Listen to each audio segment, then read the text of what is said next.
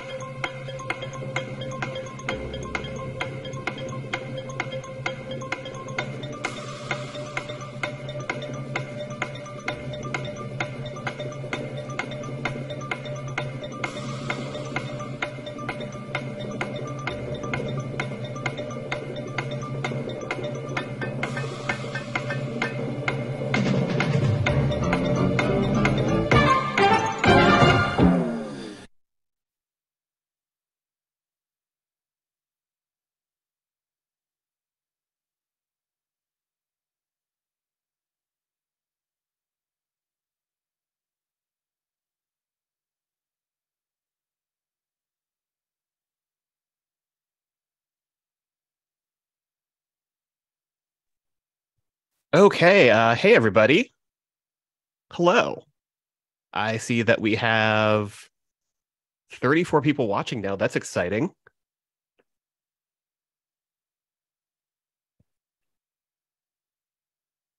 Uh and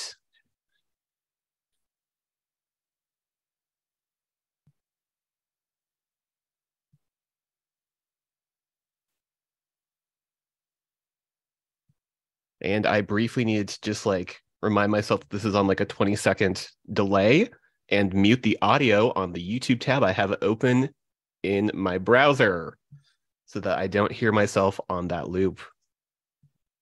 I hope you're having a great evening. We're going to go ahead and get started shortly. And since I have been vamping for time for like roughly a minute because I had to remember that whole deal, Jen, should we go ahead and get started? Awesome. And like if you want to go on, oh yeah, there you are. Hello everybody. Uh let's so let's go ahead and get started. This is how to mystery hunt 2023. I am Ben Smith. I am the captain of Palindrome. My pronouns are he, him. Jen, I cannot hear you. Hi. I am Jen McTagg. I was on Palindrome, and now this year I'm on a team called the MIT Mystery Hunt, verified checkmark. And I use she, her pronouns. That's fun. I love that team name. So I guess a question while we're still on this slide is why are we here? And the answer to that is so Palindrome ran MIT Mystery Hunt in January. And as part of sort of the closing out of our duties, we were very glad to do the traditional how do you do mystery hunt thingy. There are a couple other beautifully recorded versions of this online. Jen, I believe you have a link to those somewhere that will be out there in the world soon. But Yeah, those already exist online. If you want to hear even more people with even more experience about the MIT Mystery Hunt talk about this, those exist. But in particular, we wanted to make sure that new solvers have info on what to expect, what tools are available, and how to hunt safely, especially now that we are going to be back in person on campus. So with that, let's go ahead and kick things off by answering the question, what is the mystery hunt? Sort of the you may be David Byrne in this situation. You may be asking yourself, how did I get here? But yeah, what is the mystery hunt anyways? Like there are lots of things that define the mystery hunt. Like I have in a very loving way called it thousands of people descending onto MIT's campus to do competitive spreadsheets. Uh but honestly, it is a bunch of super smart, super creative people just sort of coming together to just be smart and creative and share this super crazy nerdy thing that we love with one another. This started in at MIT in 1983. It was one sheet of paper front and back. It's now many more sheets of paper. I don't know. I didn't print out our hunt. I don't know how many trees we killed. But it's somewhere in the neighborhood of 160 to 200 puzzles. but it's always about finding a coin on MIT's campus. The term coin is stretchable and in many years has not actually been like a physical coin. Ours was a physical coin. Uh, but generally, the many puzzles that pop up are rounds of puzzles, so like 13-ish puzzles, sometimes more, sometimes less. You can really do a lot with that. Each of which has an associated meta puzzle. If you're not familiar with the term meta puzzle, don't worry. We have a whole section on that later. Whoever wins the hunt, whoever finds the location of that coin, the prize is that you run the next hunt. And just an important note is that part of the cool part about running hunt is that you can kind of change anything you want about MIT Mystery Hunt. And Jen and I are not privy to what teammate who won this year's hunt is going to be doing next January. We know nothing about what's happening at next year's hunt. We don't know the format, we don't know the content, etc. We are just deep enthusiasts of this weird and crazy thing. And with that, let's talk about puzzles. Jen, I'm going to hand it over to you. Okay, so the thing about puzzle hunt puzzles is that a lot of them are going to be like puzzles that you've solved in other places. There'll be some that look like crosswords. There'll be some that look like word searches or Sudoku, and there will be some that are just wildly different. Just all sorts of just like random stuff on the page. But one thing is true: every puzzle solves to an English word or phrase. Okay, well, except for the time the answers were all emoji, and except the time that the answers were all pictures, and except the time the answers were all tasks you had to complete, and except the time that all the answers were physical objects. You know what? Sorry. Most of the time, the puzzle solved to an English word or phrase. And that's actually a good thing to note for this entire presentation. This entire presentation is most of the time because puzzle hunters and puzzle creators like to show off that they can do weird things. But the vast majority of the time, you are looking for an English word or phrase. So how do you solve a puzzle? Well, we need to talk about the puzzler's ISIS, not any of the other meanings of the word ISIS. This was coined in 2010 by Foggy Broom, and who is also a member of Palindrome. And it is a way of looking at puzzles. And ISIS stands for Identify, Sort, Index, Solve. So in Identify, you figure out what the puzzle is about. Sort is how you what order things are in and how do you need to order them. Indexing is how are you getting an answer out of this. And solve is how much work do I still need to do. Now, in the past, there have been puzzles that were pretty strict ISIS. You identified something, you then figured out how to sort, you then figured out how to index, and then you solved it, maybe doing another step.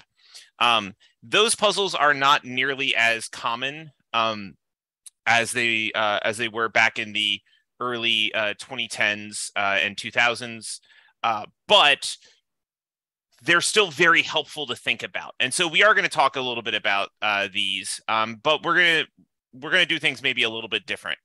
In particular, as Ben mentioned, there are lots of other well, there's 3 other videos about this how to hunt. And so the one thing that we're going to do a little bit different with this is that it's pretty easy to run through all the different steps of a puzzle, but in this one, we're going to try to show you how to think about the puzzles, and in particular, what goes on in your brain as you're trying to solve one of these, because otherwise it seems fairly opaque. And the first puzzle we're going to talk about is Teach Us Amelia Bedelia, which was from our hunt last year. It looks like this. Hopefully that works on the stream. Well, we'll see if it shows up. Anyway, I hope it works. So Teach Us Amelia Bedelia is it is a puzzle. If it's not showing up there, then you'll see it on here. But basically, it has a title, Teach Us Amelia Bedelia. It has a flavor text. As usual, Amelia takes things literally when following orders, blah, blah, blah, blah, blah, and then the puzzle content. There is also a answer blank for you to submit answers, and then, well, there's not a solution link normally during the hunt, but that's because it's in the archives. In addition, there's often a copy to clipboard button at the bottom right that can be used to copy a lot of the data onto the clipboard. So that's what the page looks like. So this is everything interesting. The outside borders were part of that round of puzzles. Okay, so, all right, so the first thing is identify. What are the important parts of this puzzle? And I'm going to notice a couple things. The first is there are some parts of the text that seem to be emphasized. So like pomp partner, German, replacement, daylight. These all have been emphasized for a reason. So they're clearly important. There's also these numbers at the end of each paragraph. We have 12 here for pomp partner, 7 for German, 10 for replacement, 8 for daylight. Like these numbers clearly mean something. Don't know what yet, but they're clearly important. There's these weird pictures. Actually, on the puzzle itself, you can click on these pictures and it shows up a slightly bigger version of them. So clearly the details in these pictures are going to matter. There's this overall presentation. Our theme last year was books and children's literature, and but none of the other puzzles were presented in a book like this. So why is this one? There's these underscores with a 5 on the bottom right, which also is important. And then also, like, maybe the rest of this text, like, why is this not just pomp partner? Why is this originally this task, blah, blah, blah, blah, blah, blah, blah. So we've got some things to think about. These are the first thing that I'm doing is I'm looking and trying to find all of the weird stuff. So then when you're looking at a puzzle, you're going to say, all right, what is something that I know how to do? What is something that I can, or at least that I think I know how to do? I could start trying something immediately. And the first thing for me is that these things look like crossword clues in a way. And in fact, my first instinct with pomp partner is that, well, pomp in a pomp partner in a crossword clue, partner often means like something that normally goes with pomp. And you think pomp, and well, the only place I know pomp from is circumstance. And here's an interesting thing is that circumstance is exactly 12 letters long. Well, that's fascinating. So that means that these numbers are likely an enumeration. And in fact, oftentimes when you see numbers in parentheses, you're looking for it to be an enumeration.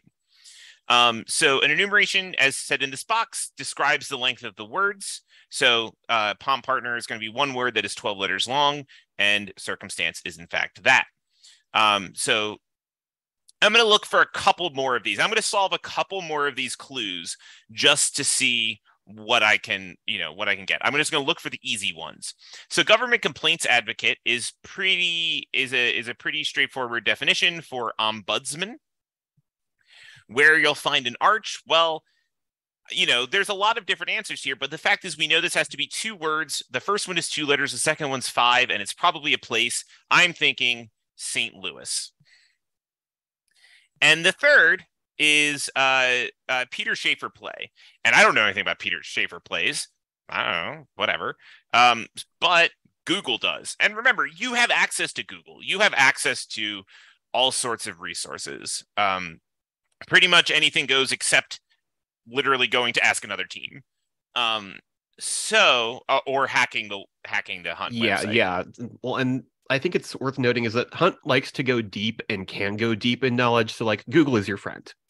Absolutely.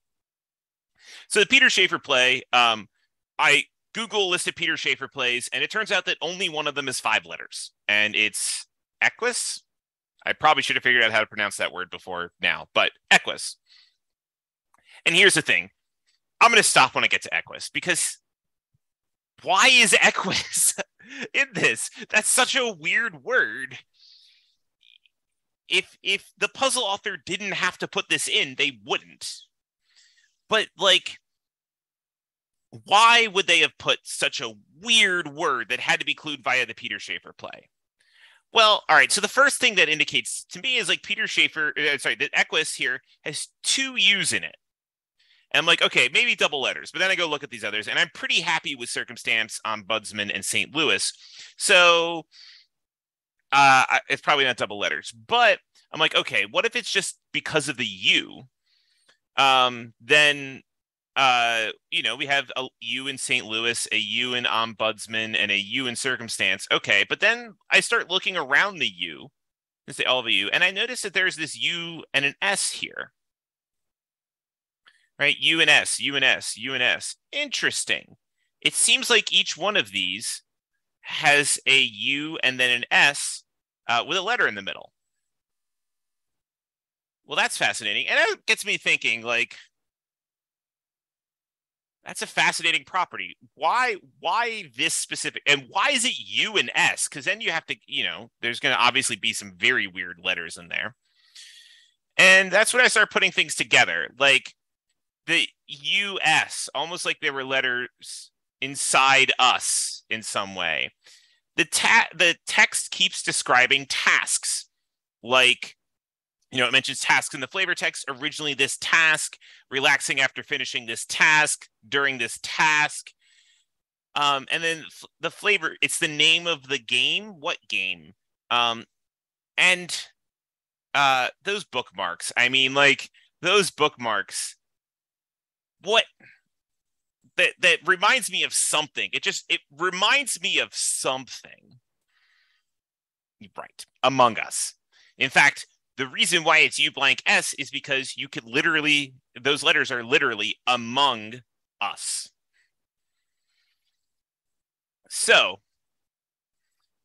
we have now identified the theme. This is an Among Us puzzle, and that's good. We have figured out, oftentimes in a puzzle, it may not be obvious initially what the topic is, but once you figure out the topic, then you're ready to keep rolling. This is good. This is a good thing. And the U blank S is a really good confirmer.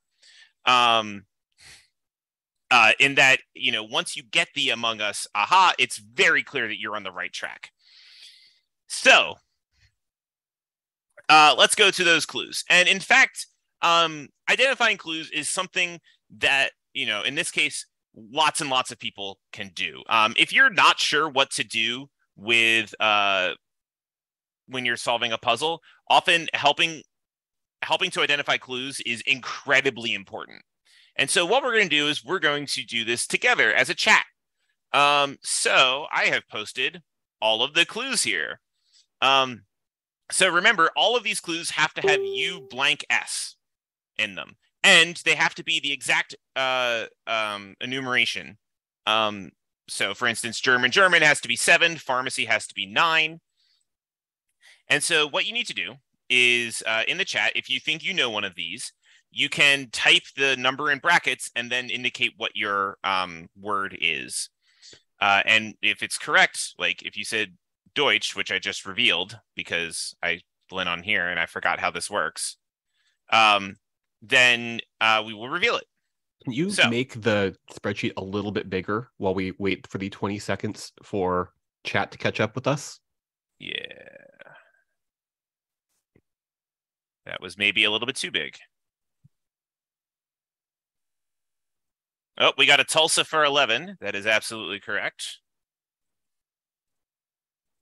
Ooh, we have another Tulsa for 11. Tulsa's happy to be that popular. I am seeing a 9 SUVs. Oh, yep, that is correct.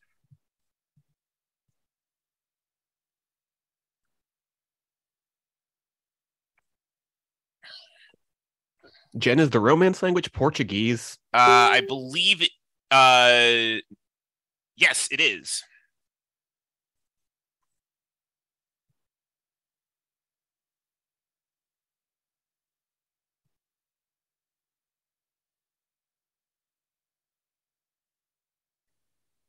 Pharmacy is drugstore. Absolutely.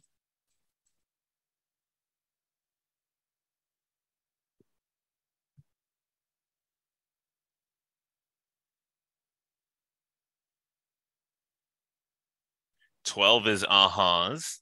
13, sunshine. 15, virtuoso. 13 is not sunshine. 13 is not sunshine. Is 4 pursued.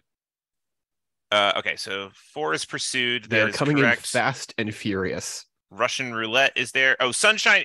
Sunshine is daylight. It's 8, not 14. Aha. Virtuoso is correct.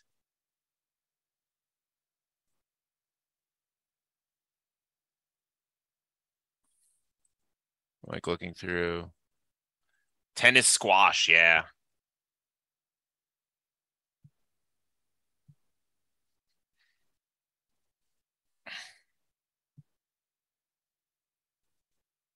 What is often fun if you have a lot of people working on one of these at once is that we will have a phenomenon called spreadsheet locusts, where all of a sudden, like, there are like 20 colored rectangles and they're all over the place, just filling in things. Very fun. Upscale, I believe, is correct. Yeah, it's correct. I could just do it on here. Why am I not doing it on there?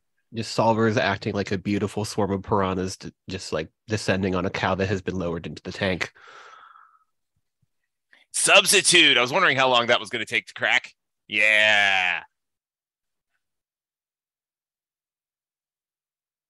So we got the city mentioned in a Beatles song, and songs on the OCC Top 100. Oh, Ooh, we we just got have row that. 18, UK singles. Yeah. UK singles. And 10 is Tucson. That is everything. Now, note that you don't necessarily need to get every single clue in the puzzle in order to solve it, but it's fun to do. So, you know.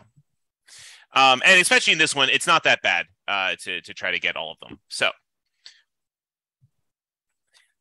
So now we want to go to these pictures. And so here's the thing. These pictures are clearly photoshopped in some way. They've clearly been image manipulated, and they have and so the person is explicitly trying to convey something. And so so I probably can't just like identify this image right off the bat, but I could put some parts together. So for instance, in this one, I reversed image search. If you've never used reversed image search before, it's really good in the hunt. In fact, I don't know if you're gonna be able to see this. We'll find out. But in Google Chrome, there is oh, it's not showing up on here. Huh. There is a search with Google Lens, which is a godsend. But so I reverse image search, and this is Stan from South Park. Like, I knew it was from South Park, but I don't watch it. I don't know what character it is.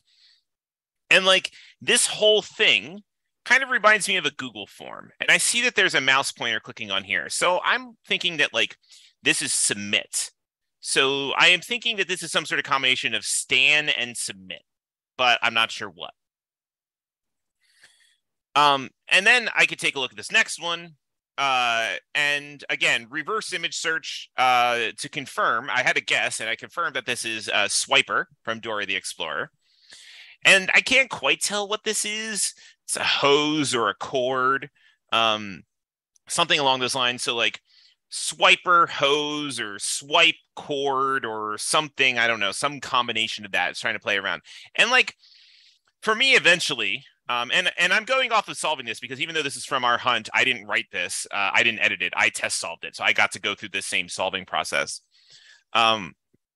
And I think like swipe cord, that sounds familiar from an Among Us perspective. And then it's like, oh yeah, wait, these are very close to tasks from Among Us. So submit Stan is real close to submit scan, and swipe cord is real close to swipe card. So these are all images that indicate indicate Among Us tasks one letter off. I could see why people would think that is a tire, by the way. It does look like one, but when you zoom in a bunch, then you can start to see the individual parts of the cord/hose. So, okay. So now I know that every single one of these pictures is similar to, is one letter off of a task. And so now what we would do is go through the list of tasks. And by we, I mean you, because once again, this is honestly very fun to do. So I'm going to move this up one. So since the pictures are kind of small, we have provided you with a bigger version of the pictures at this site. And once again, if you think you know the fake task, you can sorry, I got distracted by the lack of a tire joke. That's very, very good. Anyway, you can click on here and see the pictures. And if you think you know one, please feel free to put it in chat again.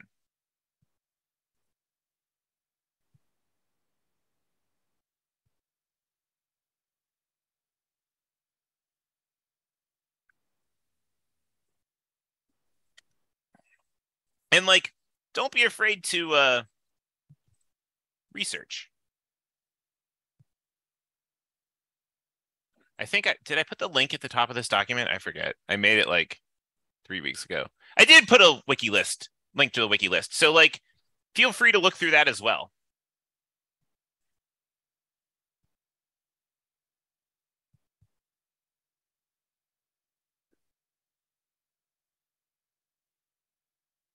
And now we just hang out and wait for chat to catch up. Yeah. We don't have that many of these interactive ones, but we wanted to give people, at least a little bit of interactiveness because it's fun. Like, This is honestly funny to do. Like, as soon as you start recognizing them, they are very, very funny. Yeah, we got an upload Dota to upload data. Yeah. Excellent. And we are off.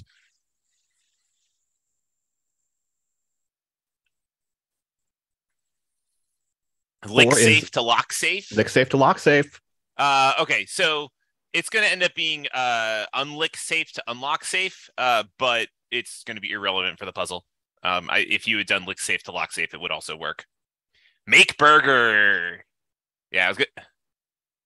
Yep, it is make burgers to Mike Burger. Excellent. Nice job, Hannah Perry.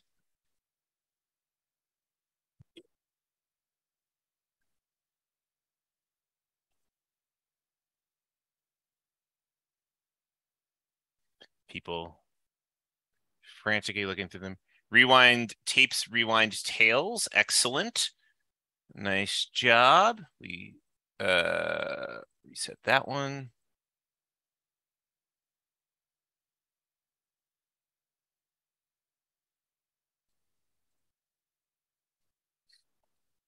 When we were solving this, at least on test solving, I remember like every time someone came up with figured out one of the ones, the entire Discord call would just start cracking up. It was really funny. I think my favorite is 8. 8 is definitely my favorite.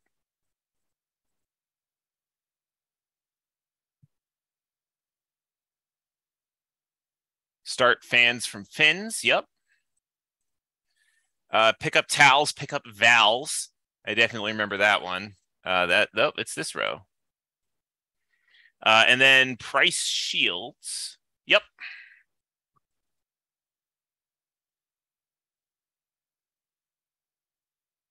Note that we didn't get enumerations for this, but we also didn't need it because we could just, we have the canonical versions, names of the tasks. They're on the wiki page. And all we're doing is changing one letter. So, yeah.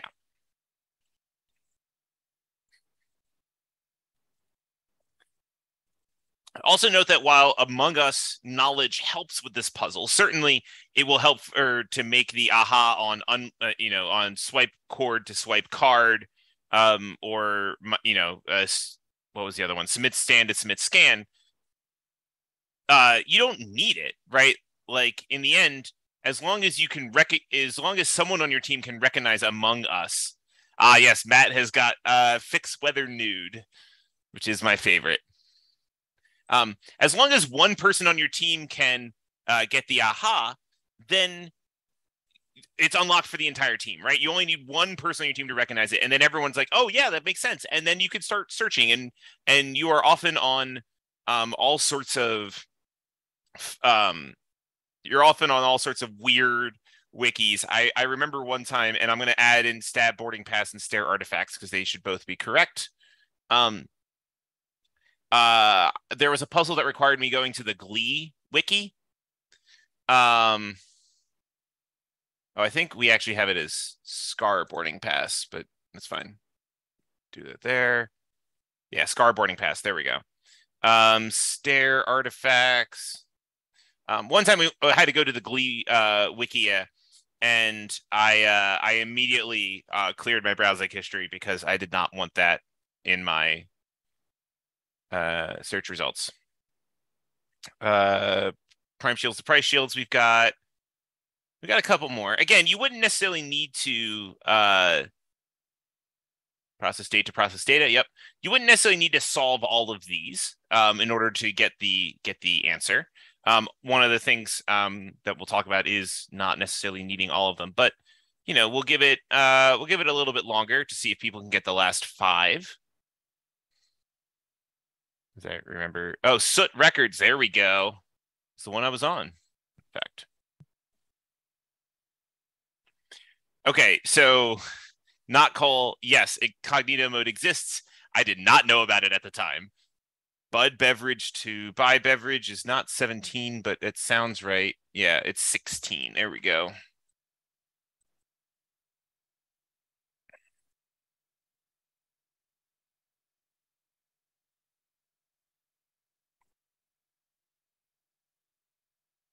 Oh, I switched 16 and 17 on my thing. Whatever.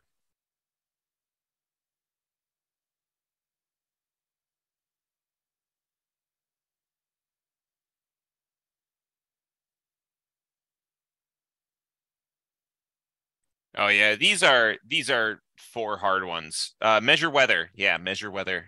So yeah, we'll give another 30 seconds and then kind of move on from there.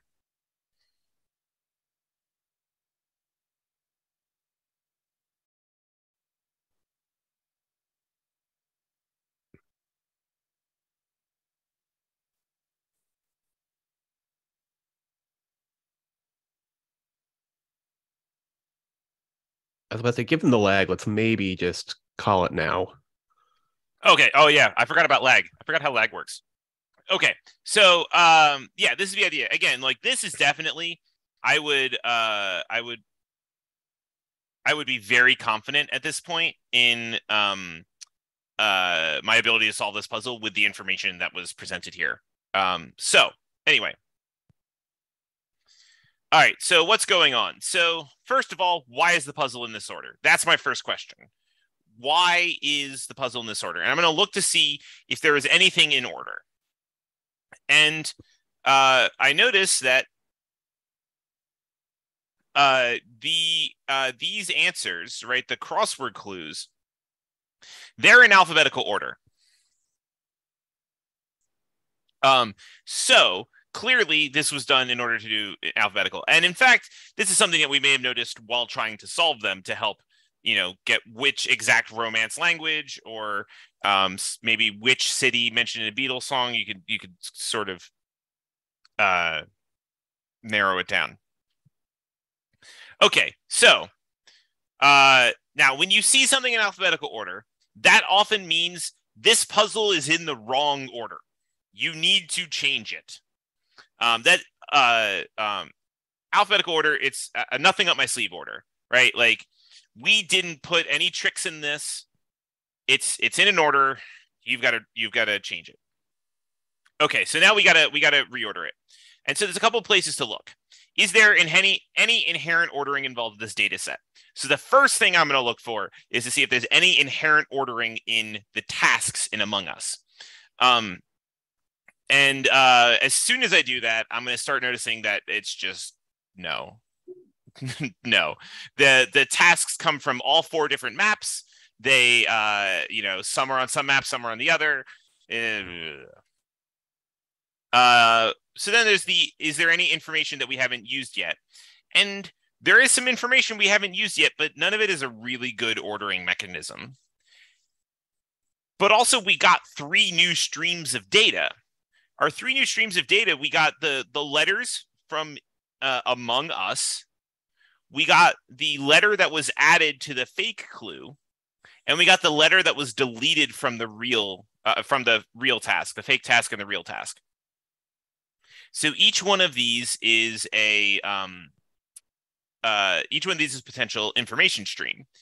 And so the question is, can I order any of them?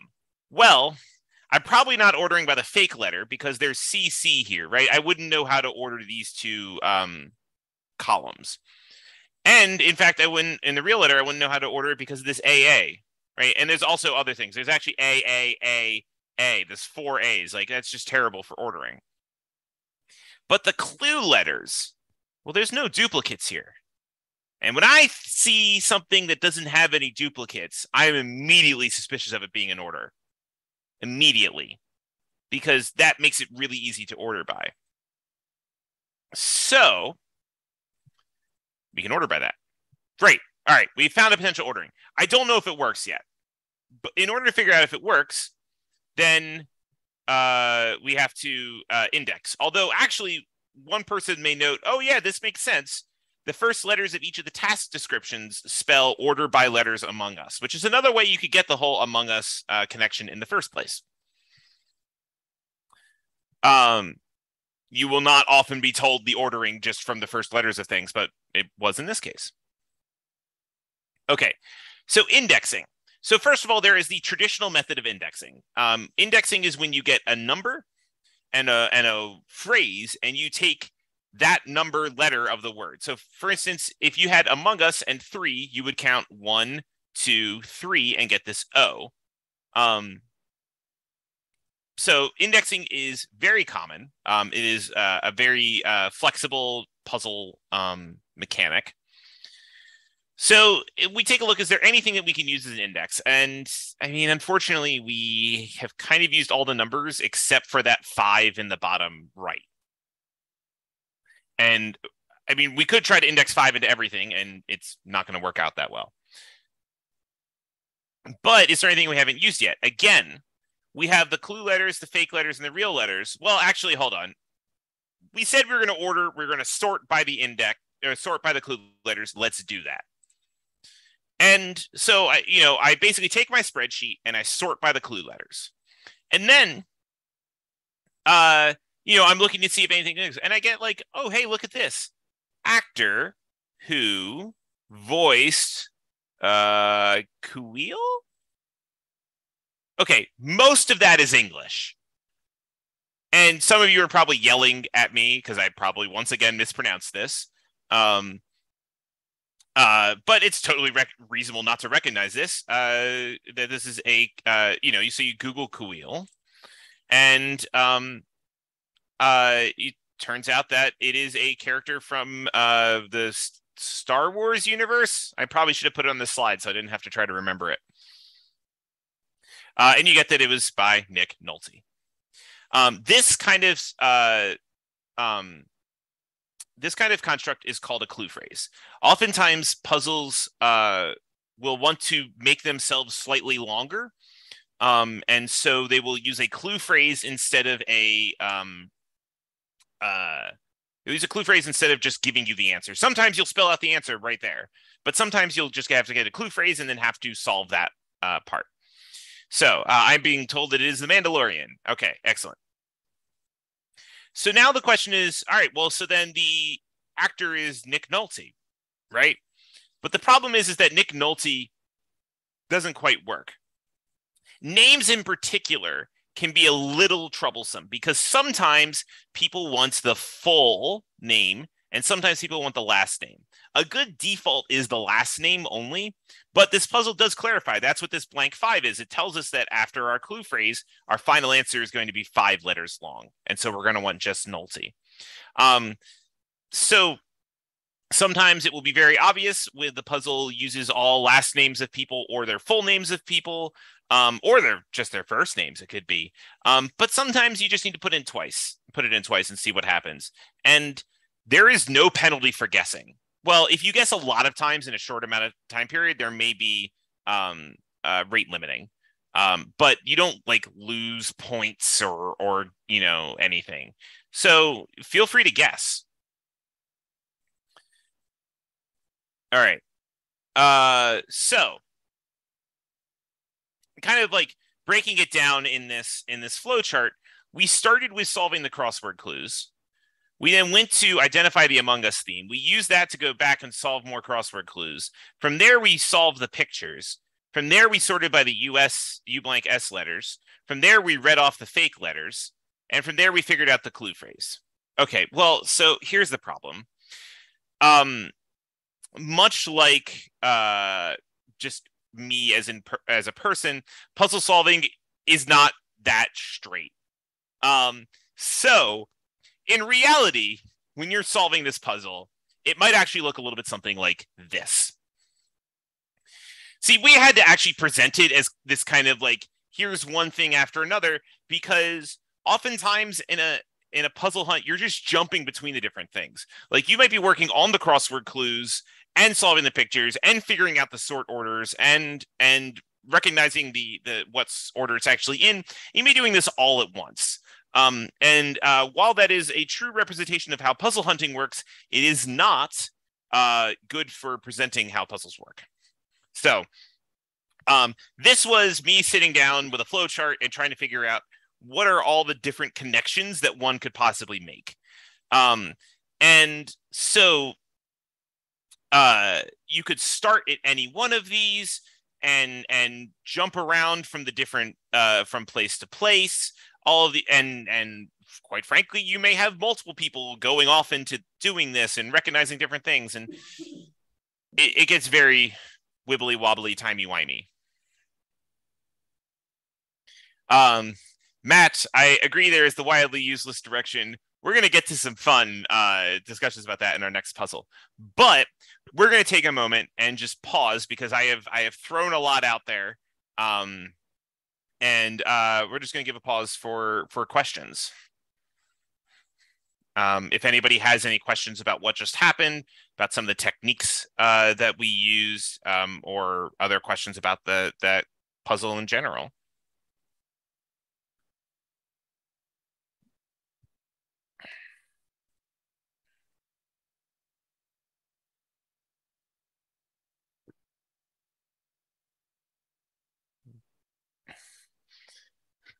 Yes, arrows pointing off to the left.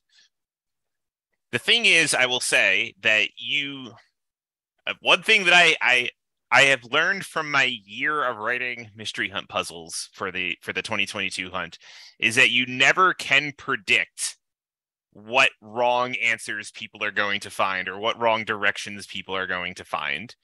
Yeah, there were some. Like you can try to build a better mousetrap, but it turns out that like you are building a better mousetrap for like the most expert set of mice. Yeah.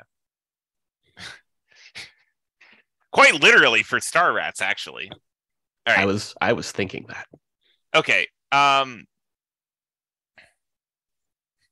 So we're gonna keep going. I waited a little bit for the delay, but if you have questions, at any point, please feel free to put them in the chat. Yeah. Okay. So not every puzzle is an ISIS puzzle, but every puzzle can benefit from the questions that ISIS makes you ask. As I mentioned at the beginning of the Amelia Bedelia puzzle, not every puzzle. This was very common.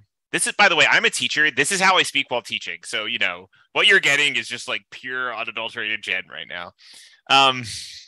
So at the beginning of the Amelia Bedelia, I said that ISIS strict ISIS puzzles was a framework, and like that was a little bit off of an ISIS puzzle, but was essentially an ISIS puzzle. But it was one of the only like strict ISIS puzzles we had over the entire hunt last year, and it was near the beginning because ISIS puzzles tend to be a little bit easier than others, and so because hunters are generally used to the framework. So while a lot of the puzzles that may come up are not ISIS puzzles, but there are certain questions that ISIS makes you think about that every puzzle will benefit. So identify, what is this puzzle about? What is the important part of this puzzle, and what are the individual important things that are going to be data? Excuse me. Sort. How do I have to order this puzzle? Right? What order is it in? Where is the ordering coming from? Index. How am I taking my giant spreadsheet of data and getting an answer out of it? And then solve. How much work do I need to do to actually get that answer? And what's the final step? What's the final thing going to be? Is it going to just spit out the answer, or am I going to have to take what the puzzle does and do it again? That is a very common one. But we're gonna talk about this in a puzzle that is not really an ISIS puzzle. But it benefits from these questions, and that is Harold and the Purple Crayon. So we're gonna bring this over. Harold and the Purple Crayon. So once again, here is the puzzle, and it consists of a title. Again, your submission box right here. Then you have colors sometimes have strange names, but Harold uses the more familiar versions to reorganize his crayons, the ones he can fit into his box, that is. All right, cool. And then the puzzle content is this picture that consists of 20 small pictures. And then nothing else. We don't even get a copy to clipboard because we can copy it all by just right-clicking. And in fact, we can click on it to get a bigger version. So yeah. Cool. Okay, so first, again, I'm going to identify what's important. So I noticed that there's a lot of purple, right? Everything, Harold's in, if you go back and look at the book, Harold is drawn the way that he normally is. And then everything else is in purple. And that's the style of the book, except that there is one one color in that is not purple in each of these different boxes. So that's clearly important. What each picture is depicting is also clearly important. These pictures are not random. And they do look like they're cluing specific things. So that's pretty important. And then the flavor text, there's some interesting phrases in here. Oftentimes, you can take a look at the flavor text and go, what words was the author trying to put in this? Now, this will vary from team to team. Palindrome, I think, was a little bit heavier on flavor text than some other teams. I don't know what teammate is like. I should probably go try to solve the recent teammate hunt and find that out, but whatever. So I'm taking a look at like strange names, more familiar versions, reorganize his crayons, this parenthetical, the ones that can fit into his box, that is. These all seem like very strange phrases, and they're just things to keep in mind. And so the first thing I'm going to do, well, each of the colors, each of the non-purple colors seems to be indicating some, particular thing. Like, I think this is pretty much indicating some sort of alien armpit. This is some sort of gargoyle fart. We've got a pirate's peg leg and what appear to be some troll socks. Okay. Well, I've never heard of any of these, so let's Google them. Let's stick them all into Google. Okay. So I'm going to check this. This seems interesting. List of films with post-credit scenes. I'm going to check this, and it turns out that it's just like not really relevant. I have no idea why fart is on that page, but whatever. And then I get to, you have found something that gives you search techniques. I'm like, ugh. And then I get a word list from the MIT Mystery Hunt. And there are sites on the internet that have word lists. They're really important for programming. But if you search for a list of words and find a word list, something's wrong. Okay, so let's go back. All right, what is the theme of this puzzle? It is Harold and the Purple Crayon. We've got a bunch of colors. So what if they're crayons? I don't know. Try this. See what happens. Right? That would make sense. That would, this puzzle being like about crayons would make sense. Don't know. Let's Google it. Okay, so that didn't work either. All right. In fact, I get the same word list again. Woo! We did it. We finally broke Google. All right. So I might have things wrong in here. Right? Like, why does it say gargoyle fart?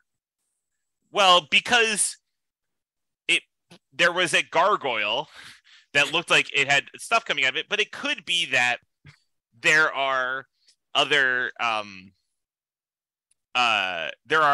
things that that could be. So I'm gonna pick one of the ones that like I'm more confident about. Like that was clearly an armpit. All right, so I'm just gonna search armpit crayon and see what happens. Wait, what? I got a hit? You gotta be kidding me.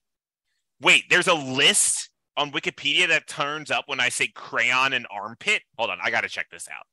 All right.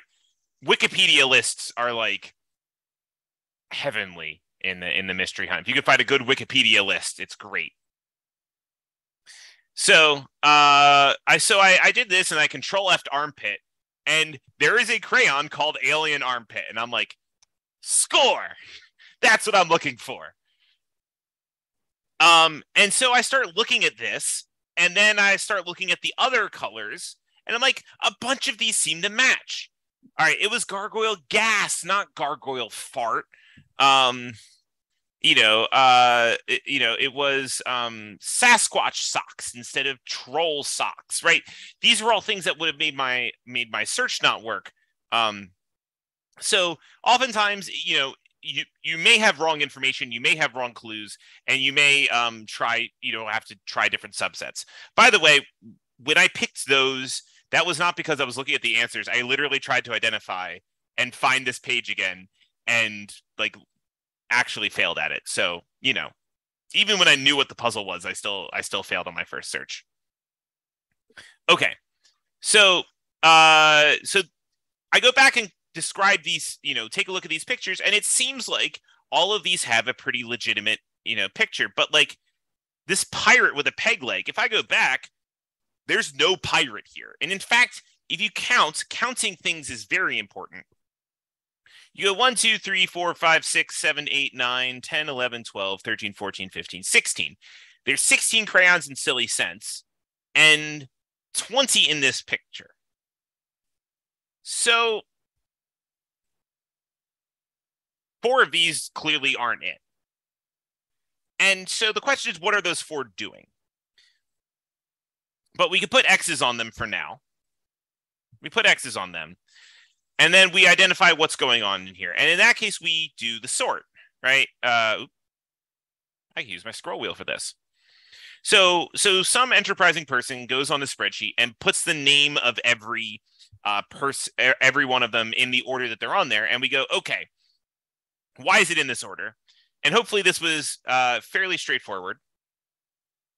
It's once again in alphabetical order. Excuse me. Alphabetical order shows up all the time. So here we go. Alphabetical order. That's a good indication that we need to resort this. So we want to take a look at, all right, is there any inherent ordering involved with this data set? Well, it's always good to check the Wikipedia list, but the Wikipedia list is sorted in alphabetical order. We may do something. Yeah, we'll get to that. Is there any information we haven't used yet, and can we use any new information? So this is where I tell you, there was a lot of jokes before about the arrow going straight off to the left. And let me tell you what happened the time that I test solved this puzzle. So the time that I test solved this puzzle, we noted that every picture has Harold in it from somewhere. And it's not in the same art style. So we doubted that the person actually drew it. What we suspected was that Harold was copied from the books. And so we're like, okay, we are going to go through Harold and the Purple Crayon. We're going to go through this book and find every single instance of Harold and compare it to these pictures and try to figure out, because then we can put it in order of the book. And I could say that like a third to a half the time of this playtest, probably actually a half, if I'm being honest, was searching through Harold and the Purple Crayon. Fortunately, someone figured out the real thing to do and saved us all from that. But it was very bad. And that's a good thing to indicate that, like, A puzzle like this, that it could take you a while to solve, right? These puzzles are not meant to be solved in 20 minutes by one person. They're meant to be solved by multiple people over the course of an hour, 2 hours, 3 hours, right? They're supposed to be meaty and take time. So while I'm talking about thought processes, there's plenty of wrong paths to go down. There's plenty of things to try that just won't work. So we started taking a look at other things, and I like some of these suggestions. Use the alphabetical ordering to backsolve the X's is not a bad idea. Graphics elements that bleed from one panel to the next is not a bad idea, right? It uses the art, get stuff from the art. So I would take a look at the sort, and here's the table again. So every silly scent is related to another color, right? So these scented crayons, when they were created, they weren't new colors. They were just the same colors that Crayola had, but with scents added into them. So in reality, Alien Armpit is the same thing as yellow green. It's the same color. Bigfoot feet is the same as tan.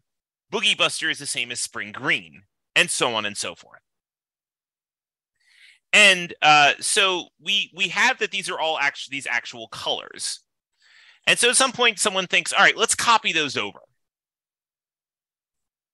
Right? Let's copy those over and see what we can do. And these are enough that you can reorder them. Now the question is, what do you do about the four that didn't work?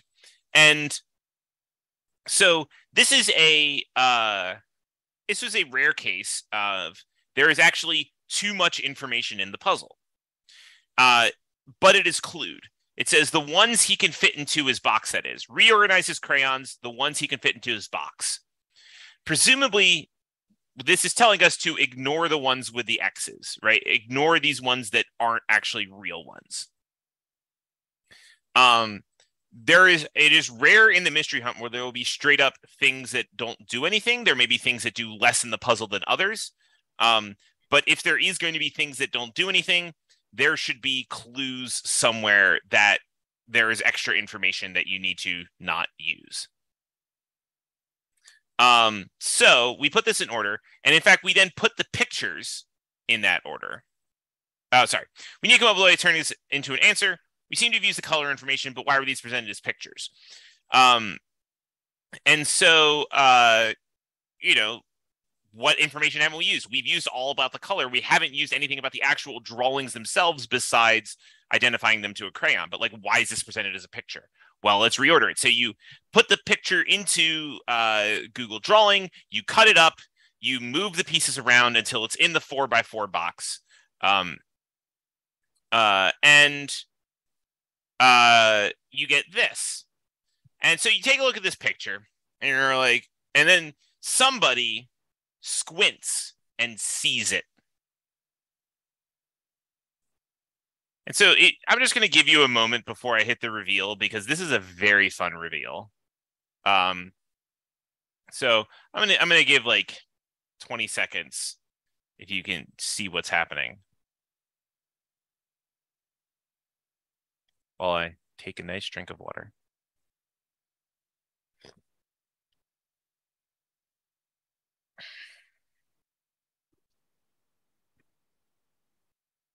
Okay, so I see someone said wow, so I'm sure some people are now seeing it. But if you haven't seen it, the pictures come together to spell the B in BLT. This is pretty awesome. This was done by Joe Cabrera, if I remember correctly, who's an amazing artist. He does the palindrome name tags every year. So this is the B in BLT. And then that is another clue phrase. And I see Lee has posted, in fact, the bacon emoji. The B in BLT stands for bacon. The answer to this puzzle is bacon. Whew. All right. So we'll give people another second for any questions. I'm just looking through. Yeah, and then I did want to call it, so like right at the end of our last question period, somebody had asked if there were any words of advice if we've only done remote hunts before. We will definitely be covering that as sort of like the later part of the presentation about just sort of how to have a safe and healthy hunt. Yeah, and in fact, also, I am working on a resource to go into more detail about that, especially for people who've never been on MIT's campus before and need help navigating it. Um, and so I will just, you know, wherever you found the link for this, there may be another link coming soon. Okay, so good. We got a couple questions. Was it true the colors used in each picture are the same as the colors each image was cluing? Does the picture of the alien armpit use the color alien armpit? I believe so. So the problem is Crayola crayons um, do not have we have hex codes that get close, but we can't perfectly identify it, especially since people's monitors are different. That being said, I believe the intention was that they are the same color, at least the color that is generally accepted that Crayola crayons are. Yannick was asking the 4 extra pictures in the puzzle. Yeah, so we asked. So I am not the author, but I'm trying to relay what the author had said before, which was that some early playtesting meant that people started piecing it together like a jigsaw without recognizing any of the color issues.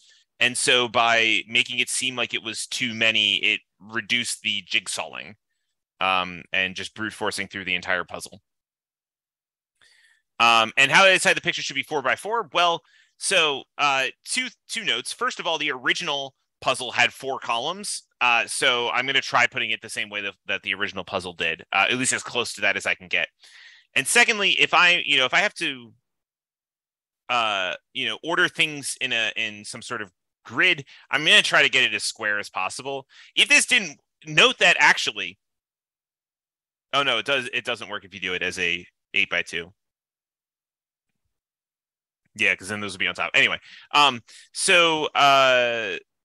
I mean, it's also worth trying the 8x2 if that didn't work, right? Like trying something, and here's the thing: trying something does not cost much. So try lots of things. All right. Yes. All right. So, common puzzle types that you're going to see. You saw the crossword clues in Amelia Bedelia. Those come up a lot. It is worth, if you've never interacted with crosswords before, it is worth solving like 1 or 2 easy ones just to get familiar with the conventions of crosswords. Like clues must always be the same part of speech as the as what it's cluing. There are also cryptic clues. Cryptic clues are a lot. If you see a crossword and all the clues look like complete garbage, it's probably cryptic. They're not garbage, but you just have to be read a very specific way. You'll also see various variety grid puzzles. Basically, there's the traditional crosswords that stick things in a square, bunch of squares, and then there's rose gardens, which stick things in hexagons, triangles and hexagons. There's spiral puzzles, which spiral inward. There's all sorts of shenanigans people can do. Logic puzzles. This includes both the ones like there are 5 people conveniently named with first names A through E and last names of F through J and blah, blah, blah, blah, all these different things where you're, crossing stuff. But then also there's often the Nikolai style. Yeah, just like Japanese logic grids. Yes, thank you. Japanese logic grids. But there yeah, will often be times where you're just given a giant pile of clues and say, have fun. In addition to a giant pile of images, videos, audio, whatever. I had a puzzle last year that required teams to identify about 110 songs. Just go. Oftentimes you will be asked to do a thing for the team running the hunt. I'm guessing that teammate will not have a round that is entirely do things for the team running the hunt. But they are common things at the mystery hunt. That being said, because it's back on campus, if I had to make a prediction, if I was a betting person and had to make a bet, my bet is that teammate is going to try to do as many physical on-site puzzles as they can to take benefit of the fact that they're the first hunt to be on site in 3 years. And there is hopefully someone on teammate either laughing at me right now or I don't know, whatever. And of course, there's all sorts of other things. And in fact, puzzles can get really weird. So, Yeah. Well, and then just to call out is like another thing that will be different this year is that so the last couple of years when there have been physical puzzles, they had to be mailed out. In the case of 200 little beautiful boxes of shredded paper. Uh, so now you'll just need to pick those up locally on campus instead. so some unusual puzzles. 2012 had a puzzle called Card Pool, where you went to go pick up the puzzle. They gave you a bag of reference pasta, and then they said, "Here's your puzzle pasta," and said, "Wait." They took it back from you, put it on the table, and smashed it with a dictionary. And then handed you the bag of smashed pasta. It was not what I was expecting to happen.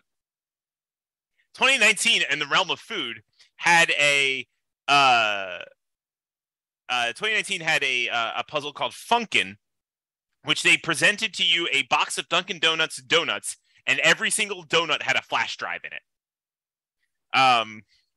And then the flash drive had a bunch of music, and it related to the music tour. It was fascinating. The Marty Bishop meta literally says, "Here's a paper enigma machine."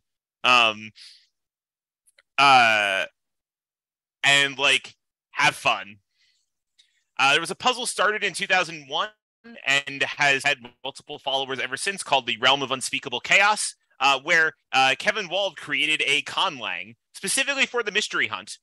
And then, so you've this language that has literally never existed before this, and you're expected to crack it, basically, to translate something that was in that language. And then there was a great puzzle, Best Song Ever, which is from 2020. I absolutely love this puzzle. It just plays "It's a Small World After All," the chorus of it, I think 14 times.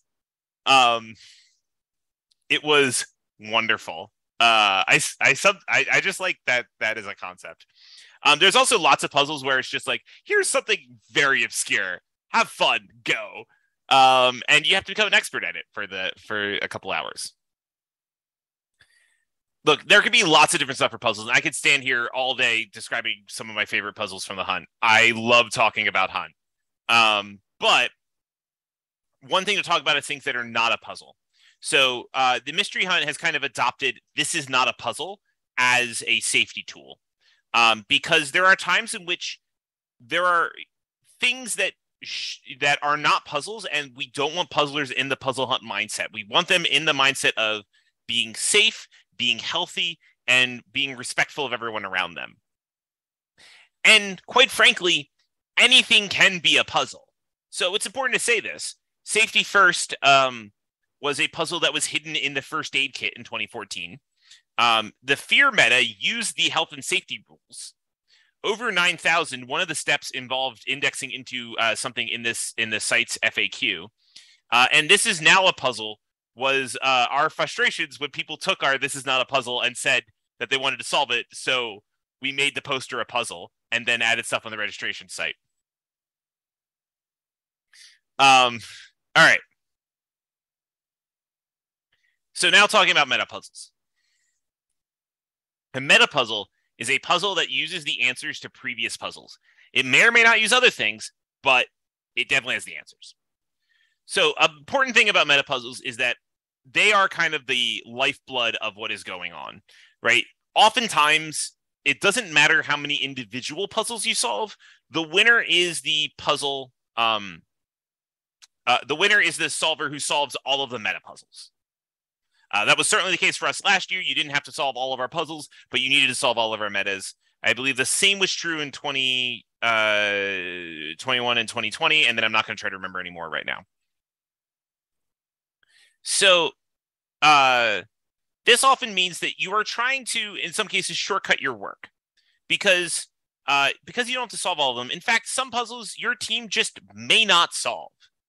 Right? It may be the case of like, we opened up a puzzle and it is like, it is a horrifying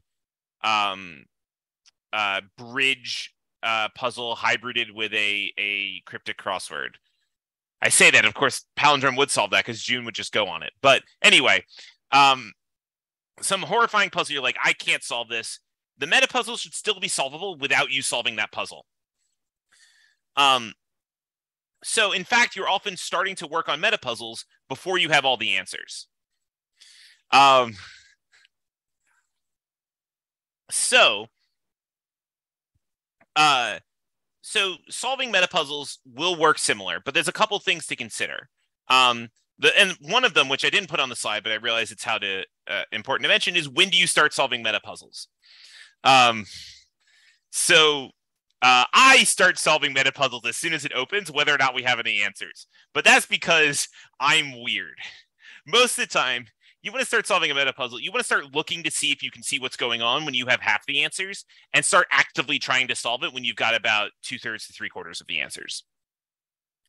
But while solving meta puzzles works a lot like solving other puzzles, there are two important questions to ask. Is it a pure meta or shell meta? And is it an orthographic meta or semantic meta? So the idea here is a pure meta is something that uses just the answers, nothing else. No other pieces of information, no shell, nothing with the titles, nothing with whatever, right? It just uses the however many answer words you've got. Whereas the shell metas always have some additional piece of information. So for instance, one of our metas last year gave you glyphs. Every time you solved a puzzle in it, it gave you this glyph. And what you had to realize was that those glyphs you had to go resolve some of the previous puzzles using the information in those glyphs. And only when you had that piece of information could you solve that part of the meta puzzle. So that's the pure versus shell distinction. Orthographic versus semantic is asking, is the word chosen for its letters or is it chosen for its meaning? Oftentimes, sometimes the answers have no relationship to each other whatsoever. And you're like, okay, this was clearly chosen for its letters. Last year, we had a meta that had all of the puzzles had 2 sets of double letters in them. And it's like, clearly, these were chosen for the letters. Whereas semantic was like, we had one where all of the answers were actually names of albums. And so they were chosen for the meaning and nothing about the letter. Okay, so, but the important thing is, like gender, these are on a spectrum. They're not either or, they can be somewhere in the middle. So for the record, people talking about TMNT, we had a Teenage Mutant Ninja Turtles puzzle. Well, related to Teenage Mutant Ninja Turtles puzzle. I'm vaguely familiar with it. Yeah. Didn't you write it? I said I was vaguely familiar. Yeah, I wrote it. Okay. All right.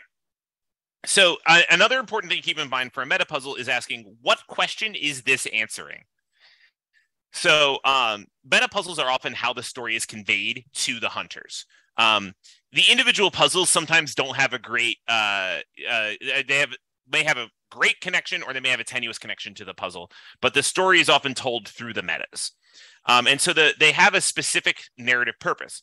So last year, for instance, one of our sections of the hunt, you were running around completing pieces of a plot device.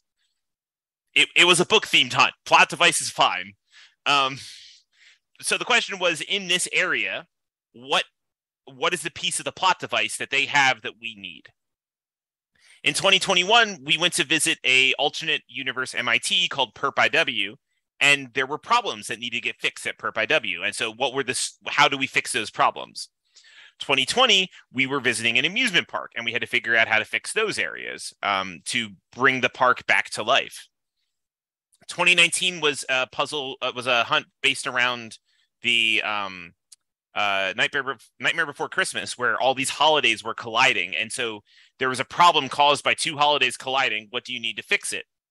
And 2018 was all themed around Inside Out. Is that what that's called? Yeah, Inside Out. And every memory was a core, every meta puzzle was a core memory that we needed to find. All right. So enough talking about meta puzzles. Let's get into one. Let's talk about a circus line. This is one of my favorite meta puzzles for showing people what a meta puzzle is. Literally, when I talk about this with my students, this is the one I talk about. It is great. So let's bring up that. So here's what it looks like. Sometimes the meta puzzle will be on a different page, and sometimes you just get the round page, and that's it, and you have to click on the link. So here it is. Here's the 10 puzzles. And, you know, I'm going to look to see if these are in any order, and they're not, right? This is just alphabetical order. So again, this order is irrelevant. So we go back to this, and I'm like, all right, so here are all the answers. We got Bookworm, Cocoon, Co-Sponsors, Enticing, Enumerate, Medley, Octopod, Pinhead, Substitute, and Torchwood. Okay, so now I'm going to look at this, and again, I'm trying to ask myself, is it orthographic or semantic? Is there anything weird about these answers? Is there something weird about some of these answers? And, you know, I take a look, especially at those top three, and I'm like, yeah, Bookworm, Cocoon, Co-Sponsors. That's a lot of O's. That is a ridiculous amount of O's. Okay, but they're not in all of them, right? So Enticing, Enumerate, Medley, they're not in all of them. So let's sort them. Let's see what happens. All right, so this splits the set of words exactly in half. Great. I like splitting things exactly in half. It often means we can pair things up. So, and now I'm looking at my two sets and I'm trying to say, okay, what's next in these sets? Like, what am I looking for? Especially if I'm trying to pair them up, I want some other property other than O's and not O's. And so you may have noticed that these answers are in a font that is a different font from the rest of the presentation. And that's because these are in a monospaced font. Monospaced fonts do very nice things for showing patterns because oftentimes like letters like I will hide how long words are compared to each other. So puzzle answers are often written in monospaced. And so we take a look and go, okay, cool. So in monospace, like I noticed that all of these are different lengths. Right, we have one that ends here, one that ends here, here, here, here. And in fact, the same thing over here, over here, over here, over here, over here. And once again, there's no duplicates in each group. And because there's no duplicates, not duplicants. Anyway, we're going to try to order them by length. And in fact, not only is there unique in each group, but they line up. And suddenly I have my connection between the two. Okay, so we could do that. We can connect the two. So we now have these two words that connect. And oftentimes when you have two things that are the same length, a common tactic to think about, and this is something you get off of from experience, this kind of thing. It's like if you have two things the same length, you're going to put one under the other, and you're going to see how they line up. And in particular, since the O's are important, I'm going to line them up and see what's under the O's. So I get Cocoon, and I put it over Medley and get E-L-E, Octopod over Pinhead, get P-H-A, Bookworm, and so on and so forth until I spell elephant in a tutu. Which, again, the question is, if we have the musical A Circus line, which is a chorus line that has had a circus added to it, how would you ruin it? An elephant in a tutu.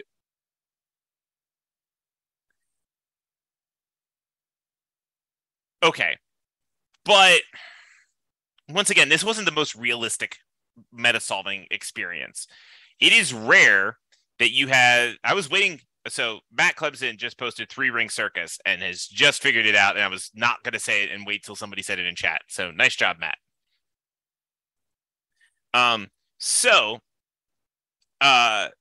a more realistic example would look something more like this.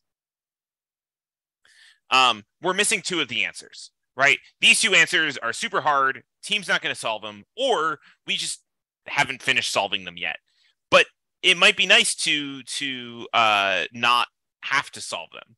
And so you can take a look and you can still get the mechanic with just 8 of the answers. And in fact, you can get 9 of the letters of our 15-letter answer. And so we get this. We get ELE blank, blank, blank, NTI blank, blank, blank, UTU. We don't know anything about these 3 letters because we don't have the right word for that. But we know this one has to be from the letters in Pinhead in some order. And so from there, I'm looking like, okay, well, this looks like elephant, and confirm that we can get PHA. And then, like, not a lot of things end in UTU. So from there, you can probably start to piece together what this is and solve it without all of the answers. A good rule of thumb is to try to solve when you have 75% in a round. As I mentioned earlier, you may have to do some guessing, but it will work. But the advantage of this also is that you can start back solving. So at this point, if we get elephant in its tutu, one of the things we know is that because of where the P, H, and A are in Pinhead, we know that all 3 of these have to be O's.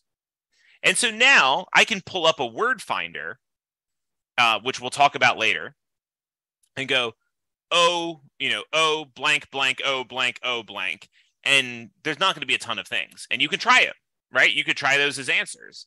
And you can solve those puzzles without actually knowing what the puzzles are about at all. You back solve them. Same thing over here. We know that there's got to be NAT in certain spots, and we can back solve it as well. So back solving is completely legal. It's completely an okay thing to do from a rules perspective. Some teams may have more opinions about it than others. It does feel a little bit frustrating when you're solving a puzzle, having fun, and then someone back solves it from underneath you. So it can be really fun, but also you should check with your team before back solving to make sure that it is going to be an enjoyable process for everybody involved. Exactly. Like Palindrome, much like our moniker suggests, enjoys solving both ways, but some teams are different. Also note that some metas will be way more back solvable than others. This is pretty back solvable once you have enough. But for instance, last year, the task meta, there was almost no back solving in that round. Like the answers were stuff like make a Star Trek video about Hunt, or send us a telegram, or write Nancy Drew solves a puzzle, right? There was no back solving them, and the meta didn't require the letters. So, all right. We'll give people a little bit longer for questions. Somebody asked a question earlier. Oh, there was you talk about puzzles with your students. Yeah, I hide puzzles in my classwork all the time and wait to see if students figure it out. It's great.